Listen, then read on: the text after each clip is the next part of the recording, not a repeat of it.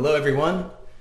This is John Carey, and thank you for joining us today at the theos Academy for Optimal Living. Before we get started, just a couple reminders about this live event. First, we'd love to hear from you. You can chat with us in the area just to the right of your screen, chat with each other, ask questions. We'd love to hear from you. Also, we are live streaming, so please expect some bumps along the way, and if the stream drops, we'll be back with you ASAP. So today, Eric Maisel is joining us for a class on how to create fearlessly. And Eric is America's foremost creativity coach and a prolific author with 40 plus books. We're honored to have him teaching with us. So Eric, thank you for being here today, and let's get started with an introduction to creating fearlessly. What is it, and what can people expect to learn today? I think the title itself says a lot. I think folks don't quite get that there's something scary and difficult about creating. We have so much smiley face energy in the world. Everything is supposed to be easy and straightforward. And so we misunderstand that to sit there with a novel for 2 years, or to try to move painting a little forward, or to try to figure out what to compose, or to try to figure out why another image is needed in the world when there are 10,000 or 5 billion photographers now. Everybody's a photographer. Because that's the reality of the situation, it's scary, difficult, hard to be a creative person, and we don't quite understand that.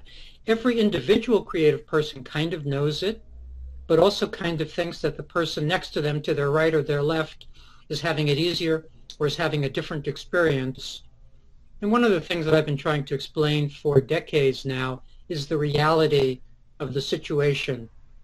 How when we do the work and it doesn't turn out, we get sad. How facing the work and not knowing what to do makes us anxious. How, because as creative people we have appetites, we're maybe a little inclined to become addicts of one sort and another. There are lots of realities to the creative life and the creative process. And those are the sorts of things I mean to talk about today. Wonderful. So let's jump into the first big idea. It's honor the creative process. And can you tell us more about that?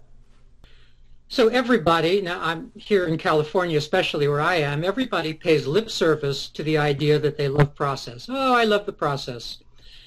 But in fact, we don't love process when process means spending 2 years on a novel that ultimately turns out poorly. Nobody likes that. Everybody intellectually understands that that's the reality of process, that probably not everything they're going to do is going to turn out well. But in their body, they hate that idea. So to honor the creative process is to accept in a new way the idea that only a percentage of your work is going to turn out successfully.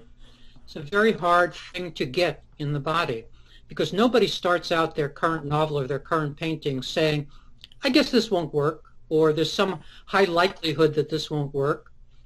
People want the thing in front of them to turn out well. They're going in with that energy. That's what they're hoping for. So you have to do this very intricate dance of investing in the thing in front of you, attaching to it, having hopes and ambitions for it, caring about it, while at the same time having this maturity of mind and understanding that the thing in front of you may not turn out successfully.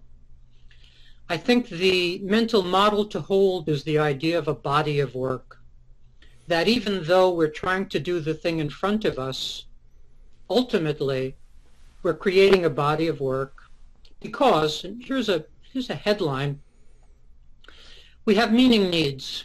In order for life to feel meaningful, we have meaning needs. We need to seize meaning opportunities and make meaning investments. Well, when you finish your current novel, your meaning needs don't end. They don't end in any sense. So it's entirely likely that 3 days after finishing your novel, you're going to start to experience life as a little meaningless, and you're going to want to start on your next creative project or seize whatever kind of meaning opportunity makes sense for you. So right away, the idea of body of work should attach to the existential idea of making meaning. We're going to do a lot of things in life because our meaning needs are never going to end. And so we want to create a body of work, some of which is going to be good and some of which is going to be much less than good. That's the maturity piece of honoring the creative process. Let me say it in another way also. Pundits who claim to know will say that Beethoven's first, third, fifth, seventh, and ninth symphonies are better than his second, fourth, sixth, and eighth. And, I'm not an expert. I don't care. I don't know. But what I know is you can't do 9 without 8. You can't do 8 without 7. You can't do 7 without 6. You can't skip the things that don't work. That's what every would-be creative person wants to do. They're sitting there hoping that they can skip the thing that doesn't work and get right on to the thing that will work. They want a guarantee. And there is no guarantee. Tchaikovsky said, and this is a similar idea, Tchaikovsky said, I'm inspired about every 5th day, but I only get that 5th day if I show up the other 4 days. So if you believe that the process is I'm waiting for inspiration, that's another mental mistake. The process is really about showing up, and then inspiration will come. So that's a bit of the idea of honoring the creative process. And the headline is that we're going to hate the work on some days. It's not going to be working on some days. We have to accept all of that as part of process. Wonderful. Thank you. These insights are just so useful for us in building our company. So my work today is very joy-filled, and I thank you for that. Let's make a big mistake and a big mess today just to show folks how it works. That sounds great. So. And on that note, we're moving into big idea number 2, which is get really easy with mistakes and messes. What does that mean? It's really the same idea as the first idea, that the creative process comes with big mistakes and messes. And every would-be creative person, every creative person gets that intellectually. They just hate it as an idea. They don't want to make mistakes and messes. They grew up being told not to make mistakes and messes. They grew up being told to draw within the lines. The whole tradition, really the whole conservative tradition with a small c of education, is to not make mistakes and messes, to get things right. I think even more profoundly, we have that tradition in our being of not wanting to make mistakes and messes, but on a daily basis, it makes sense not to make mistakes and messes. It makes sense to drive on the correct side of the road and pick up your kids at 3 because they're waiting and pay your bills. In other words, it makes sense to do the right thing all day long. So here's one of the realities of the creative process, is that we have to move from one kind of mind, the mind where we're supposed to be getting things right, to another kind of mind where we actually have full permission to make mistakes and messes. It's not so easy to do. It's not so easy to be doing 14 correct things in a row and then supposedly some time is supposed to open up now where you turn to your novel or your symphony and have permission to make a big mistake and mess. It's not easy to go from one place to the other. It's why I think we need transitional devices, ceremonies, rituals. We need stuff to help us move from our everyday mind to our creative workspace. If we don't have a ceremony or a ritual, the whole day will go by with us needing to do one correct thing after another. And we'll end the day and just have wondered why we never got to our work. So what does this kind of ceremony or ritual look like? I think the simplest one, and it's one I talk about in a book called 10 Zen Seconds, is the idea of taking a deep breath, 5 seconds on the inhale, 5 seconds on the exhale. That's the 10 of the 10 Zen Seconds. Take a deep breath and drop in a useful phrase. Obviously, it has to be a short phrase to fit into 10 seconds. And I think the useful phrase to get you from your ordinary mind to this creative space is, I am completely, on the inhale, stopping. On the exhale, I'm completely stopping. And in performance mode, I can't do it quite calmly enough, but you in your private life can do it calmly. What the phrase means is I'm completely stopping my need to get things right. That's what the stopping means there. It's not just stopping the speed of life and stopping busyness. It's stopping the need to get things right. if you don't stop that need, you will not be able to go into the creative space in the right frame of mind. You may get there, but you'll still be wanting to do things right, and that's a killer. One of the ways that we go in, if we're still wanting to do things right, is to resort to formula, is to repeat ourselves, is to do something we know how to do because we know how to do it right. So we make the same stripe painting or pumpkin painting or write the same romance over and over again because we know how to do it. And that's fine. It's fine to write the same romance over and over again. That's already an accomplishment. But if you're wanting to grow and actually create dangerously, create fearlessly, then you have to go in with real permission to make mistakes and messes. Wonderful. And I'm not sure if this is connected, but how does mess relate to a creative person's life, not just in the work studio, but in terms of their environment? Is there a connection here? Can you say, oh, I'm fine with making that mess? We have to clean up once in a while. There's a direct connection in the sense that our most highly creative, let me say that the general rule I'm about to say is not really a general rule, because there are lots of highly creative people who are also very anal and careful and don't make mistakes and messes in their private life. All of their socks are neatly wrapped and what have you. But I think that there's a more traditional creative person who, the absent-minded professor type, who has 5,000 papers scattered around in the days of paper. But we know where everything is, actually. It is our organizational scheme. It's not that we've actually made a mess. It's that we're just not interested in paying attention to conformist ideas like having a clean desk or caring what the room looks like or caring if there are dust bunnies in the corner. We don't care. So I'm not sure it's the same sense of mess, but I do think there's a lot of messiness in a creative person's life because there are things that they're not taking an interest in.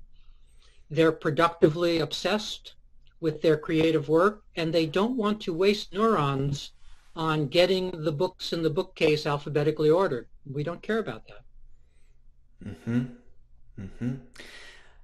So I'm wondering, should we go into the idea of productive obsessions and the relationship between that productive obsession and creating, or we can move on to big idea number 3? Well, since we're here, let's stay here for a second with productive obsessions. I think it makes sense. The word obsession got hijacked about 120 years ago by therapists. They stole the word and defined all obsessions as intrusive, unwanted thoughts. As soon as you define an obsession as a negative thing, you don't get to talk about positive obsessions anymore. And so in the 120 years of therapy, all obsessions have been looked at as negative things, which is ridiculous. Because creative people have known for thousands of, as long as there have been people, we've known that we can be productively obsessed with something, with our novel, with our invention, whatever it is that interests us. We want to turn over all of our neurons to that work and be thinking about it day and night, in our sleep, in our waking hours. Productive obsession is a grand thing. It's a great thing, but we have to be disciplined enough to know how to shut it off. We have to, as the Buddha says, and we'll talk about this in a moment, we have to be able to get a grip on our own mind. So even though we're allowing for and even inviting a productive obsession, we have to know that at 10 a.m. we have to shut it off because we have to get on with our day job or pick up our kids or whatever it is we have to do next. We can't be that arrogant, narcissistic, expletive-deleted artist who only cares about his work. You can't be that person. It's not ethical. We may want to be that person, but we ought not to be that person. So it's great to be that deeply involved in our own work, that we're thinking about it, so to speak, all the time, and that it's close to us all the time, but we also have to know how to shut it off. It's the same idea of an unmediated versus a mediated mania. You don't want to have an unmediated mania where your brain is just racing off and you end up throwing yourself in the river because you can't stand your own racing energy. You have to know how to shut down your own manias. And this is work we can learn to do. This is the work, this is the odd work that a creative person has to learn how to do. How to cultivate a productive obsession, how to shut it down, how to cultivate mania, how to shut it down. These are not things that are typically taught in your, graduate class on watercolor, but these are the things we actually need to learn how to do. Wow. Um, yeah, well, let's teach about 15 more classes to get through those ideas. And really incredible. Thank you. And moving on to big idea number 3, which is create in the middle of things. This is a very simple idea, and that is that you have to do your creating right here, right now, in life. If you tell yourself a story about how you're going to create when the kitchen renovation is finished, or when the in-laws leave, or when summer vacation starts, or when you get a residency, or whatever your story is about how you're going to create when X happens, you won't. When X happens, you'll find some other thing that needs to be done. Virtually no teacher who's waiting for summer vacation creates during summer vacation. First, she has to recover from the school year. That takes a month. Then she starts preparing for the next school year. That takes a month. And there goes the summer vacation. Because she hasn't been writing through the school year, she won't be writing during the summer. James Jones, the well-known author of a zillion years ago who wrote From Here to Eternity and other bestsellers and had his books made into movies, made a ton of money. And so his friends pestered him and said, well, if we had your money and your time, we'd write. So he got annoyed and he gave them money and no one wrote because they hadn't been writing. So the idea here is that you have to carve out time on each given day. And of course, you can miss a day. Nobody's counting a day. But basically, you have to create now and not set up this mental model of I'm going to do my work when life is better, when things settle down, when life is easier, sometime in the future. That's a mental mistake that costs people decades. Great. So a question that came up around this idea is, and I've experienced this myself, you get to the end of another busy day, your day has gone by, you haven't attended to your creative project, your creative work, and I'm wondering what's the minimal amount of time someone can take to create each day? They've hit the end of the day, they realize, I haven't done this. Can it be 1 minute, 5 minutes? How can they engage if they're just so busy, but they just want to get their foot in? Well, we're actually jumping ahead to 2 different ideas, so I'll give you the headline now. Mm-hmm. Right now, we scorn small increments of time all the time. If 5 minutes appears or 15 minutes appears, what do? We check email one more time. Or we do something on the net. We go to Facebook. We throw the time away because we think it's not valuable. So one of the great learnings is that you can work for 5 minutes or 15 minutes on your work, but only if you've been working, but only if the work's available. If you hardly know what your novel's about, you can't really turn to it between now and the next minute and work for 5 minutes. But if you're steadily working on your novel, then you can do that. I think the twin goals for a creative person on this to answer your question most practically, the twin goals are to institute a morning creativity practice, which we'll talk about in a minute. That's your main creating of the day. And then throughout the day, to not scorn small intervals of time, but to use 15 minutes here and 20 minutes there. Mm-hmm. Wonderful. So let's move on to big idea number 4, which is crack through everyday resistance. Can you tell us more? What's resistance? How do we crack through it?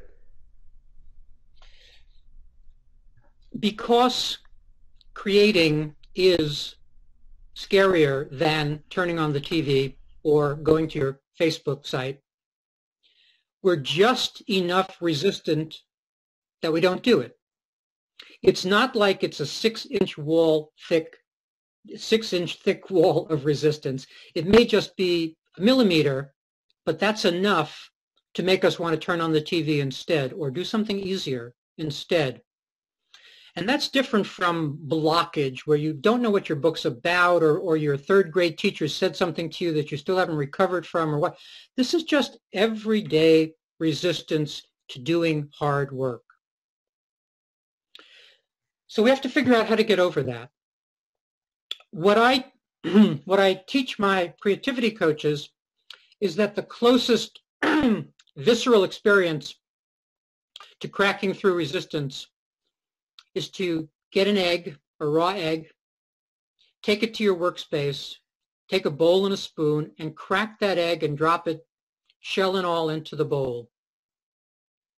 For a lot of people, they may have to do something that dramatic to help them understand that there's something to crack through on a daily basis. Obviously, on the days where you're not resistant, you don't have to do this. Everybody's had the experience of not doing their term paper day after day. The whole semester's going by. You're resistant every day to doing this simple thing of the 5 causes of the Civil War or whatever. And then at the last minute, because the deadline is there, suddenly the resistance vanishes or the fear rises to such a level that you do the paper in 13 minutes flat. We've all had that experience. So all of those days of being resistant, which is really a combination of anxiety, everyday resistance, existential problems around it not mattering, etc., etc. There are many reasons. But whatever the reasons are, the antidote, the remedy, is to know that the resistance is there and that you have to do something. Again, we need a ceremony or a ritual here. I like the cracking an egg. If you want a more gentle, making a cup of tea and, lighting a candle, whatever it is that you want to do to signal to yourself that in order to get started, you have to crack through something, that's what's required there. The resistance is there for creative people on most days. There are certain productive, there are the Picassos of the world who are the opposite of resistant. They have a certain kind of creative diarrhea and they can't stop working. They just have to, if they see not only a blank canvas, but they'll paint on your face, they'll paint anywhere because that's who they are. So that's a different sort of person. But the more typical would-be creative person is somebody who is resistant and needs to figure out how to crack through. I love that idea. I'm going with the Yoki goodness. I think that'll work for me. Really great. So let's move on to big idea number 5, which is get a grip on your mind. How do we do that? It seems like such a challenge, but I'm loving these ideas. This probably actually comes first. If we want to reorder life, this is probably the most important. What we say to ourselves determines how we live. What we've learned from more than 100 years of psychotherapy is how self-unfriendly our inner language is. We're tricky creatures, and so we want to fool ourselves into not noticing that we're not doing our work. So we don't say things necessarily like, I'm not talented, there's too much competition, it's too late. Those things, if we heard them, at least we'd know what we were talking about. Instead, we say things like, I'm too busy and I'm too tired. And we don't even know that we're saying I'm too busy and I'm too tired, so as to make sure that we don't create today. So the task there, but the first task is to not be held hostage to true thoughts. I'll have to explain that, of course. The fact that a thought is true is not a reason to countenance it. You only want to countenance thoughts that serve you, not true or false thoughts. So what do I mean? Let's say you have the idle thought, boy, there are so many writers out there. I'm just going to let that sink in for a second. Boy, there are so many writers out there. A completely true thought, which completely does not serve you to think. And what happens is you have one of these true thoughts, boy, there are so many writers out there, on a Monday, and on a Wednesday you stop writing your novel and you have no clue why you stopped working on your novel. And it was because some idle true thought that you could not shake off because of its trueness, because of its veracity, got lodged in your brain and caused this mishap. So you want to stop imagining that because a thought is true, that's any reason to keep thinking it. So the tactic that cognitive therapists teach, super simple, People could do it if they were willing. The first is to hear what you're saying, to listen. Listen to what you're saying to yourself, whether it's, boy, there are so many writers out there, or I'm too tired, or it's too late in the game, or the garden needs weeding, or whatever it is, whatever is going through your mind, you want to actually hear it as opposed to just having it go by. Step two is to dispute those utterances that don't serve you, to say no. No, it's not no, there aren't a lot of writers out there. It's no, that thought doesn't serve me. It doesn't pay me to think that. That's going to harm me to think that. It's that kind of no. It's no, that's of no use. And then step three is to substitute more affirmative language. It could be as simple as, no, I'm going to go show up, or everything's fine. So that sequence sounds like you hearing yourself say something like, boy, I'm really tired. And then you go, no, of course I'm tired, but I could work for 15 minutes. It's entirely possible for me to work for 15 minutes. Indeed, if I don't work for 15 minutes, I'm not going to make myself proud today. Indeed, if I don't work for those 15 minutes, I'm going to encourage a depression. I'm not even going to know where it came from. So I'm saying more than one would say to oneself, but I'm just fleshing out what this thought substituting is about. It's about really saying no to thoughts that don't serve you. Most people do not take an active stance at all with respect to their own thoughts, and they're stuck decade in and decade out thinking thoughts that don't serve them. And so would a tactic like using 10 Zen seconds work here? The example that came up as you were speaking is, boy, there are so many writers. So what? Is that a strategy to use in this type of situation? Absolutely. And let me repeat what the 10 Zen seconds is about. Mm-hmm. We've known for thousands of years that breathing is a useful physiological and psychological thing.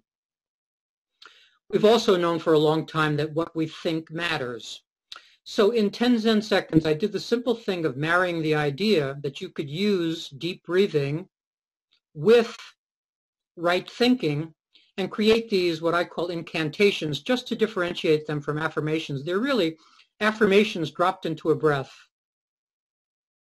And so absolutely, if your way of wanting to do thought substituting is by breathing deeply and dropping in a useful thought, that will work beautifully. In 10 Zen seconds, I have a whole 6-step centering sequence, which I can't even remember, but one can grow a more elaborate practice than just disputing a thought with a simple utterance. You can make this into a full-fledged practice if that's your style and if that serves you. But the simplest thing, just to repeat, the simplest thing is to notice what you're saying, to brave. This is an act of courage. That's why we're talking about fearless creating. It's an act of courage to notice what you're saying to yourself and just to start fighting off the thoughts that don't serve you. The idea is not to have to arm wrestle them to eternity. That'd be a lot of work. The idea is that ultimately you'll extinguish them because the thought won't even bother to arise because it knows you're going to dispute it 3 seconds from now. So why even bother? So the goal here is to extinguish the thoughts that don't serve you. If you never get there, if you just have to arm wrestle them to the end of time, fine, because they need arm wrestling. They need to be wrestled to the ground. But the goal is not really to keep wrestling them. The goal is to ultimately extinguish them so that you're only thinking thoughts that serve you. Wow, it's profoundly optimistic. It makes, such great sensations as we get into that practice. So let's talk about big idea number 6, which is instituting a morning creativity practice.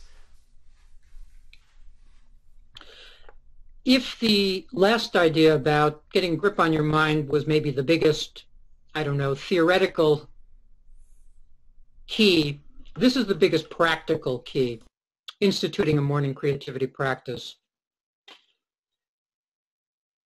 Most people spend their day in maybe. Maybe I'll write a little later today, maybe I'll write in the evening, maybe I'll paint tonight, maybe this, maybe that, and that almost always turns to no. And it turns to no for two reasons. The obvious reason is we get more tired through the day, and we don't have a ton of neurons left at the end of the day for our work. That's the obvious reason. But the second reason is that we've been getting sadder throughout the day by virtue of not getting to our work.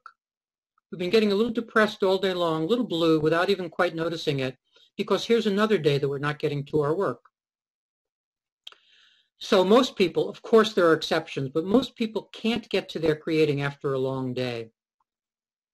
So on a practical level, what they need to do is to carve out a new hour at the beginning of their day, an hour that does not currently exist, and that's horrible to contemplate, when they get their main creating done. This means it being a new habit. This means it's going to take some months to institute.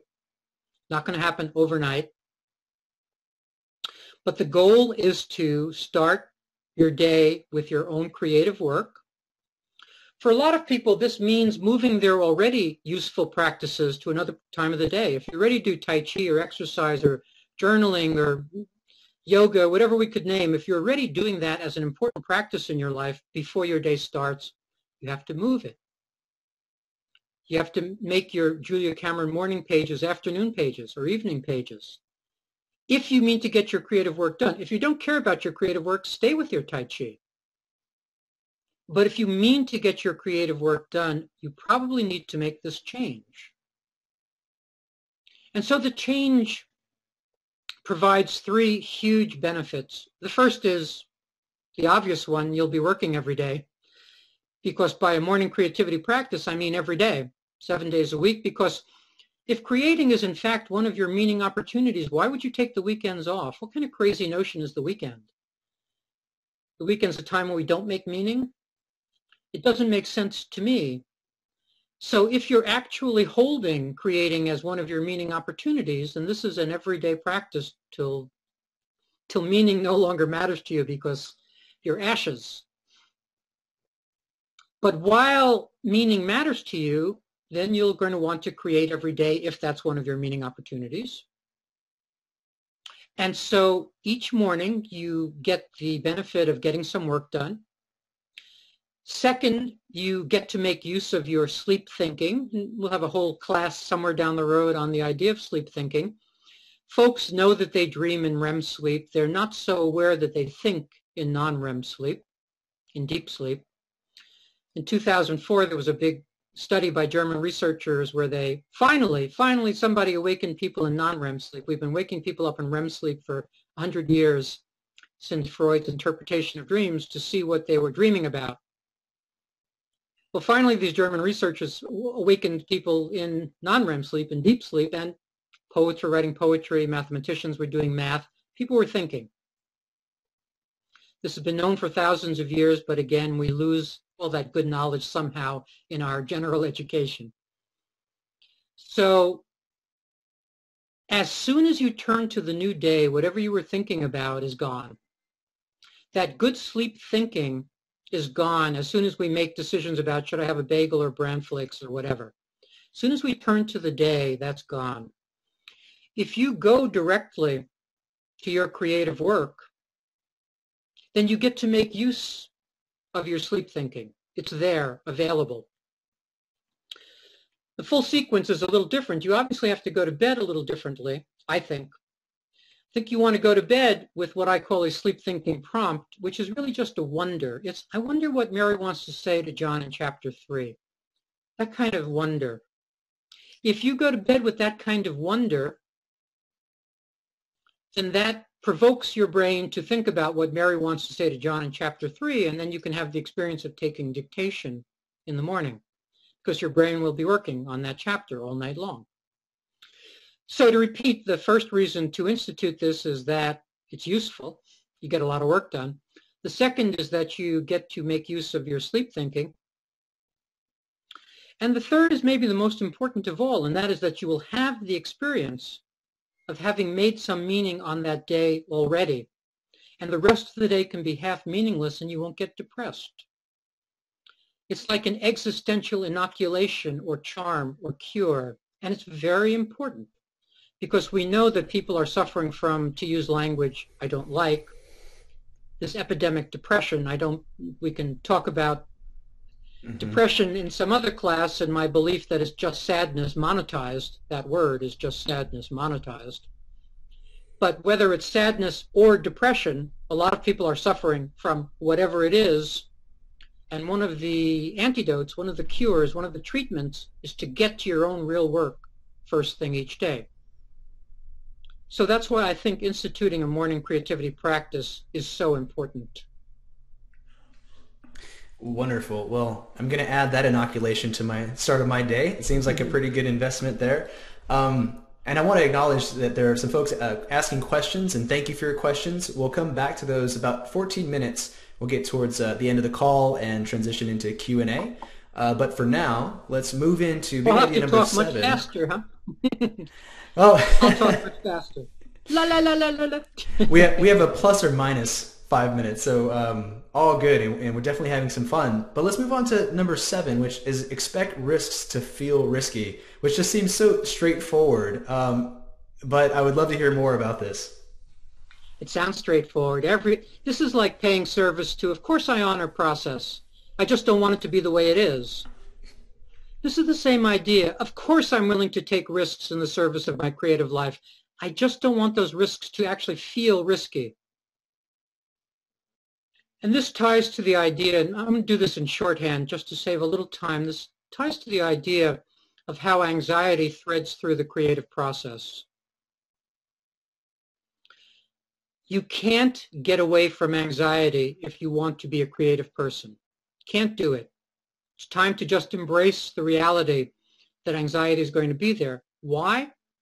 Many reasons, but let me give you the headline reason. Choosing, the act of choosing, provokes anxiety.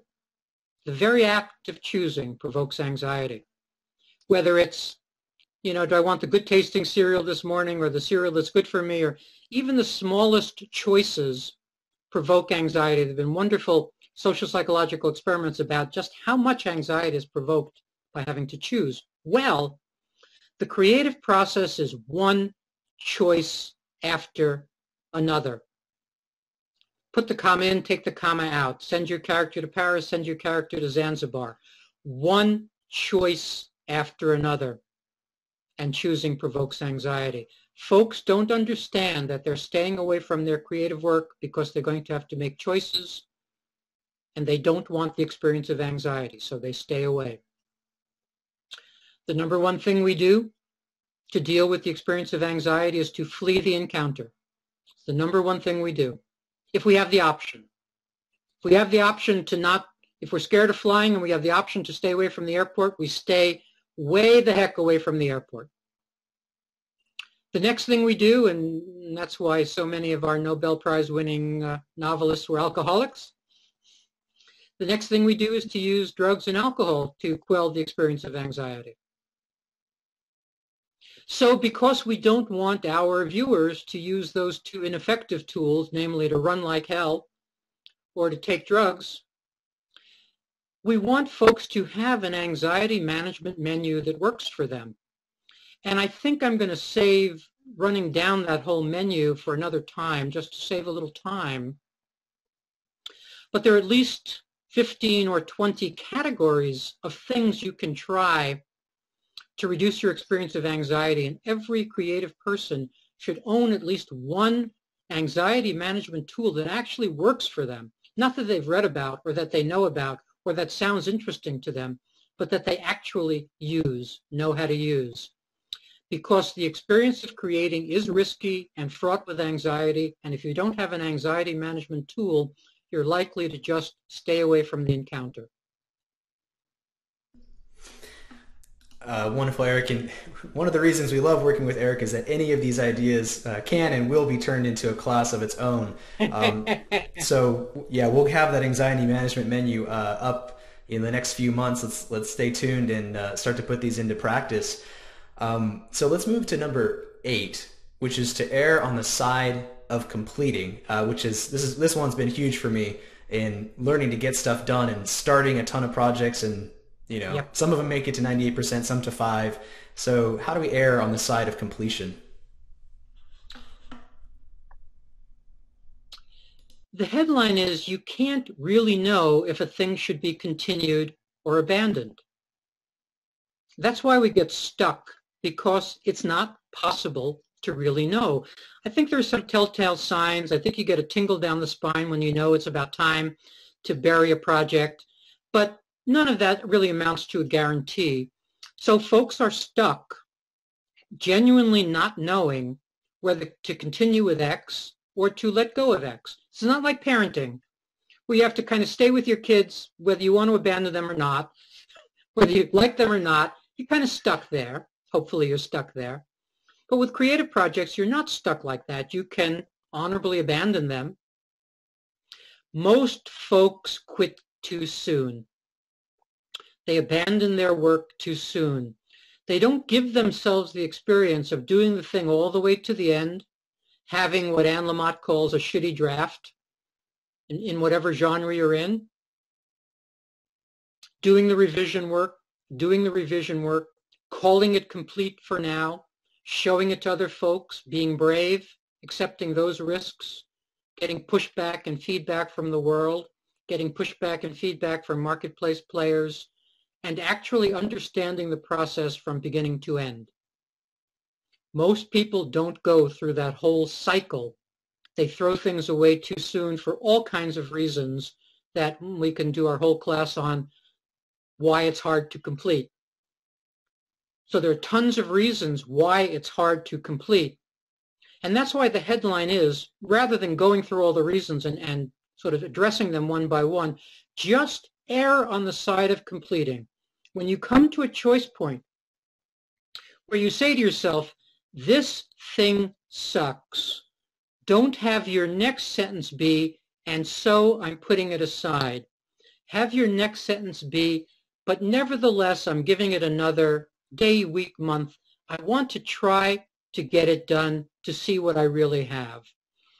We're going to be saying to it's one of the dirty little secrets of the creative process. Many times during the day, week, month, we're going to be saying, I hate this thing.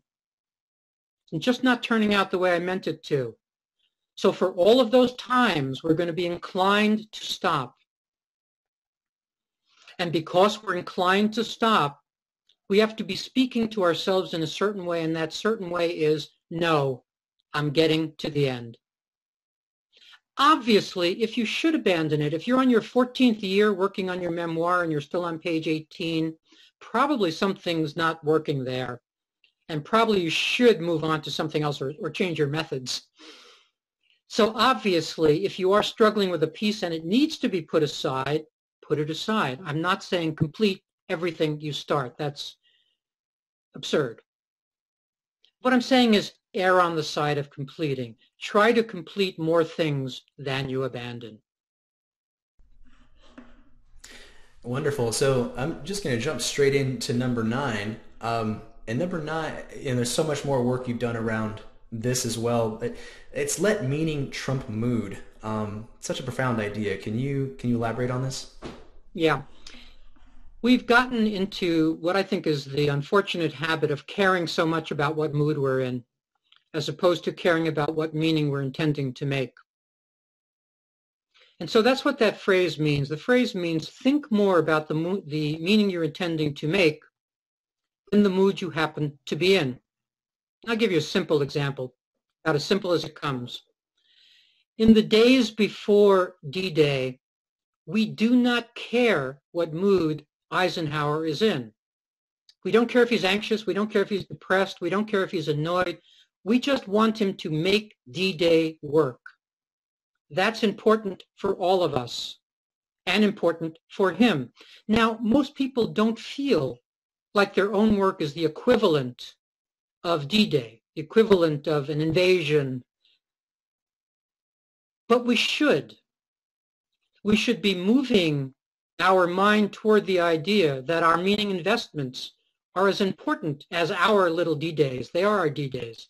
They're our ethical stances. They're the things we do that are important to us. given that they are important to us, or that we're holding the intention that they're important to us, then it should matter less what mood we're in than it would matter if we didn't care about life.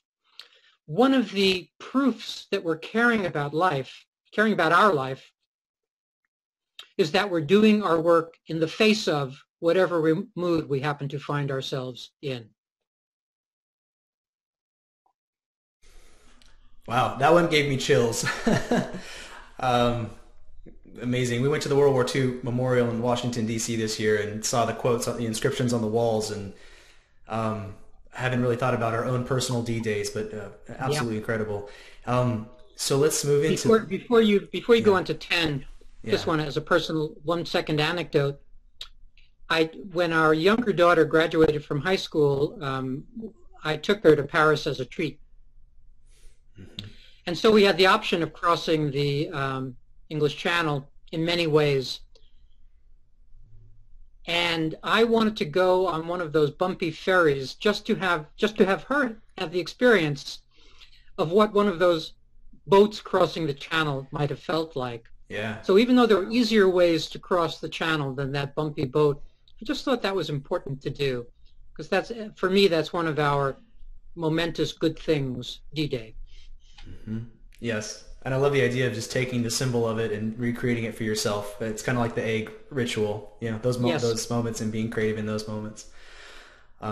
Wonderful. So our final big idea is getting smart about the marketplace and how to advocate Doesn't for doesn't your work. doesn't doesn't sound like a small one, does it? Not at all, and I hate We to haven't constrain it. we, we haven't talked about the marketplace really at all yet, except in the sense that, of course, it provokes anxiety. We've been talking about the creative process per se,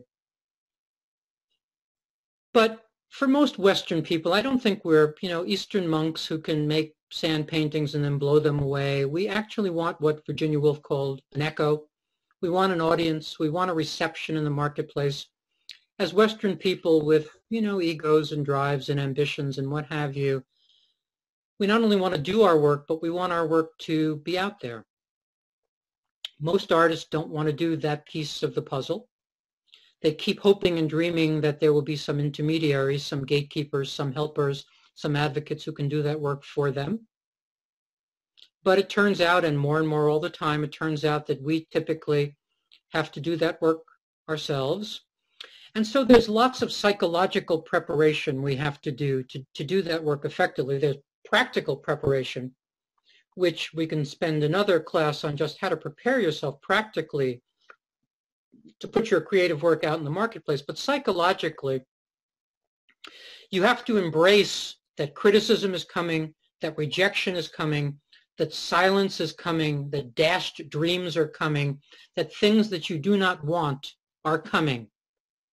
If you're trying to hold that, okay, I've made a thing, now let me have this wonderful experience of putting it out there, well, you probably won't, because you will secretly know in your heart of hearts that it's not going to be a wonderful experience, that it's going to be an experience fraught with reality, and so you may not want to do it.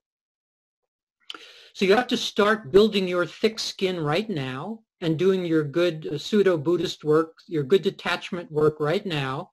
You want to have been attached to the work all the way through in the sense of caring about it, wanting it to turn out well. Here you have to let it go, stop identifying with it, stop being the equivalent of your novel so that when it's rejected, you're rejected. You want to stop doing that work and understand that you're putting it out in the marketplace, and that every single creative person from the beginning of time gets criticism, rejection, and a lot of silence.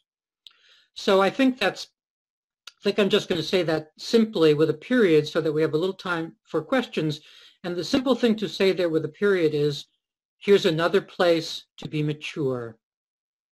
Just understand you're not alone when you get rejected and criticized. We all do. Get ready for it. Learn how to deal with it. Figure out your own preparations for dealing with a particularly nasty rejection or criticism. Figure that out, but don't let that coming reality stop you from dealing with the marketplace.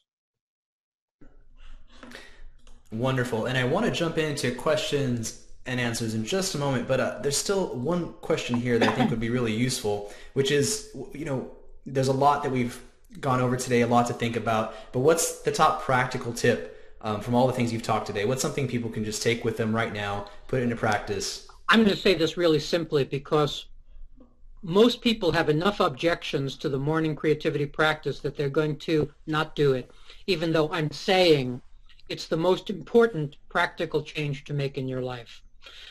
So I'll take your question as the opportunity to just repeat that instituting the morning creativity practice is the biggest change you can make for yourself. It'll make all the difference in the world. If you fail on a given morning to get up, then you have to do those twin things that we do when we fail, and that is to forgive yourself and recommit. That's what this process is of instituting the morning creativity practice. If you happen to just pull it off, wonderful. If you don't pull it off at the first go, forgive yourself but recommit, because it's going to prove super valuable to you to get it down over time. Mm-hmm. Thank you. So some questions have been coming in from the audience, and thank you guys for your patience. One of the questions is, how can we tell the difference between our own messes and boundary-breaking success? Boy, I'm not even sure how to get into that question exactly. I think I'm going to say a thing which is oversimple and doesn't really answer the questioner's question. But we have to learn things for ourselves. Virtually every question that I get asked, somebody wants the rule or the principle in reply. They want to know the rule or the principle. And almost always I have to say there can't be a rule or a principle. It isn't that creating in the morning is better than creating in the evening, or making a super large mess is better than making a super small mess, or doing formulaic work is better or worse than doing. There can't be rules or principles. Each individual has to figure out what's true for themselves, what works best for themselves, and what's ethical for themselves. I think the question of value is not raised often enough by individuals, by all of us. And so we have to be true to ourselves. It's not a really satisfactory answer, but I think I have to give that answer. Mm-hmm. Thank you. This is a great question. So if you have all creative projects, but you convince yourself that you need to learn something first before you get started, how do you turn into an action-oriented? Answer. Yep. It's the same answer, because if you really need to know how to use this quill pen, you need to know. If you need to know how to use a process, a technological what have you, you obviously have to know how to use it before. On the other hand, if you've been researching the color of Berlin trees for the last 19 years because you don't want to write that chapter, that's something else again. There can't be a principle about please don't research or please research. There can't be a principle there. There can only be personal honesty.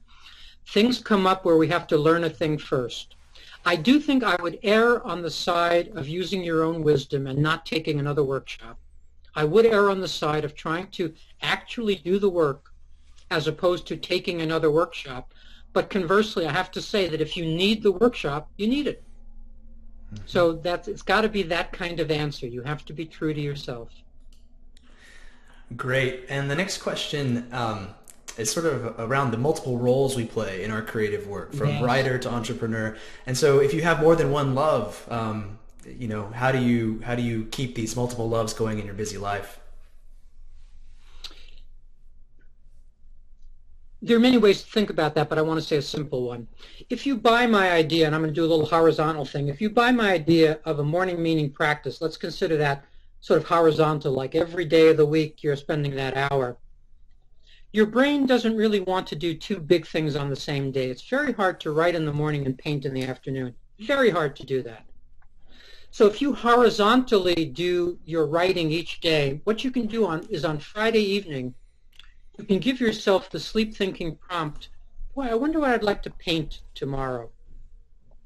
And then give yourself, and this is now a vertical thing, give yourself all day Saturday to work on your second love, to paint. And by organizing life this way, you can maintain a main creativity practice, like your writing, let's say, but also have a way to get a secondary one, like your painting, on your plate. And this works for many people. There's no ideal solution. The grass is always greener. If you're writing, you want to be painting, and if you're painting, you want to be writing. The grass is always greener. But this is at least a way that works physiologically. It works the way your brain wants to work. Your brain wants to work on one thing at a time. So this way you're giving your brain the chance to work on your novel, let's say, for 5 days, and then turn itself over to another interesting thing for at least the next 12 hours. Wonderful. So get those line items in there and do it first thing. A lot of questions are along the same lines of self-discernment, self-awareness. So I don't know if I want to dive too much into those, but I'm wondering, could you give us one example of an anxiety management technique? Sure. And of course, we'll come back to this over time. Let me choose, as I say, there are many categories. So I'm going to choose one category, and they're called discharge techniques. Because anxiety and stress, in other words, that we use build up in the system, we want to physically get them out. Part of flying anxiety is actually what's called inhibited flight. It's feeling trapped in those little chairs, in those seats. It's not just, why does this plane take off, but it's also, I'm trapped here. So one of the tricks in the creative life to deal with that feeling of inhibited flight and to discharge anxiety is to simply get up and walk around your chair. This sounds super simple, but as soon as you get up, you release the sense that you're trapped in front of your computer screen or trapped in front of your canvas, and you reduce your experience of anxiety. One of the discharge techniques that I like a lot that actors often learn is what's called silent screaming, where you make a big screamy face. Yeah. And that you can't really scream because the police come and all of that, and you have extra problems on that day. But you can do silent screaming. And that's the idea, is to do something physically dramatic or simple that releases the bile, that releases the hormones, that releases the chemicals. So that's just one category of technique, discharge techniques. Wonderful. Thank you. And so we're coming up on the last couple minutes of this class, and so maybe we can take this opportunity just to point to some more resources. And Eric has a book on pretty much every subject in this class, an additional 200 pages you can go read. As I mentioned, he has 40 plus books. So Eric, can you point us to some resources, where can people go to learn more? I think I will. I think that's great to have you ask me that. If you experience what I would call existential sadness, you may be calling depression in your life, I would recommend a book of mine called The Van Gogh Blues, which talks about the relationship between creating and mattering and existential sadness.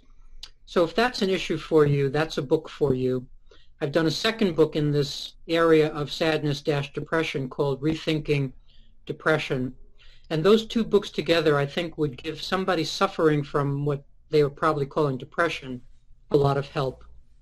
With anxiety, the two books I would recommend, an older book called Performance Anxiety. So if performance anxiety is your anxiety of choice, then I would recommend Performance Anxiety. But the more recent book is called Mastering Creative Anxiety. And I would highly recommend that book for everybody, because in it I have all of the anxiety management techniques that we will be talking about down the road, with lots of examples and what have you. So I think that's a particularly useful book for folks.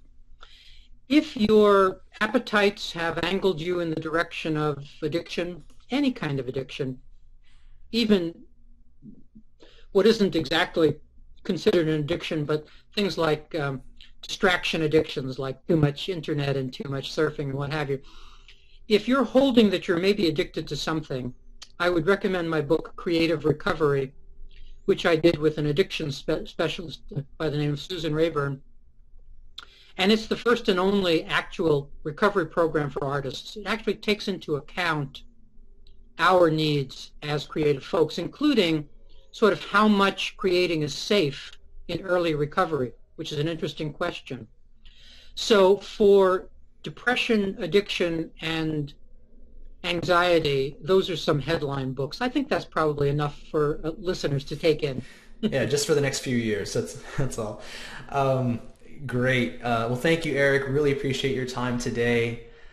And we hope that folks will come back tomorrow. We'll be teaching a class on how to cure your hormones with a fork with Sarah Gottfried, MD, at the same time. And please remember, there's a new class every single day. We'll be archiving these classes forever, including coming back soon with another class with Eric. So please tune in and we'll keep it going. Thank you guys for being here. Thank you, Eric, for being here. Hope your day is wonderful. Thank you, John.